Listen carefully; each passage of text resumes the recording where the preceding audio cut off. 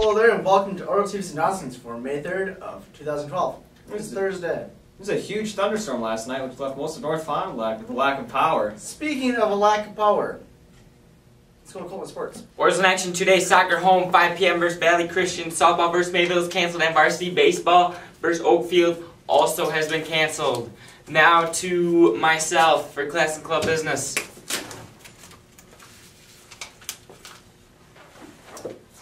Choral Cabaret, Friday, May 4th and Saturday, May 5th, 7:30 p.m. in the high school auditorium.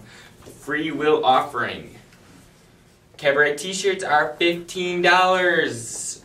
Cabaret flowers, you want to get flowers for the great people that are in the cabaret, you may get them in intermission for $20. Are you 18 or will be 18 this year? Register to vote here at Horseman High School. See Miss Will in the Media Center by Tuesday, May 14th.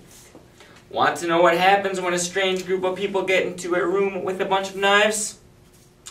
A Murder in the Knife Room, starring Tony Robo as mysterious host, Jenna Goldowski as the inspector, directed by Cassie Witt, with help from Kylie Schneider. Showtime Saturday, May 19th at 7 p.m. and Sunday, May 20th at 2 p.m. in the high school auditorium.